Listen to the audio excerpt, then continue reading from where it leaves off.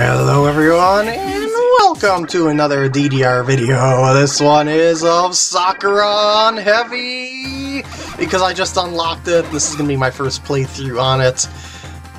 Oh, I have been waiting so long to play this bad boy, and I take a little bit too long to set this up though. It's because I was thinking of the BPM.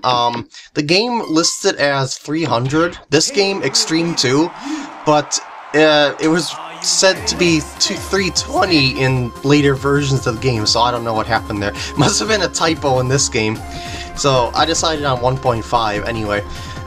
But it starts out rather easy overall. In fact, this song is actually pretty easy for a quote-unquote 10. In fact, it's not really a 10. It's about a 9, I would say. It was re-rated to be a 13 on the later scale, you know, the X scale, which is about 9 on the older scale. So, yeah. It's most certainly a very fun song to play, though, and it's quite the experience as well. I mean, just look at the background, and the music really sets the atmosphere as well. I mean, it's just so awesome to play. And watch for this green arrow. Yeah! It slows down just a little bit before the timing would have happened normally. I mean, if I were to hit it on pace with that, before the slowdown, I should say double slowdown there. So what happens is it slows down, and it slows down even more just before the arrow happens, and yeah, that's what threw me off. It's okay though.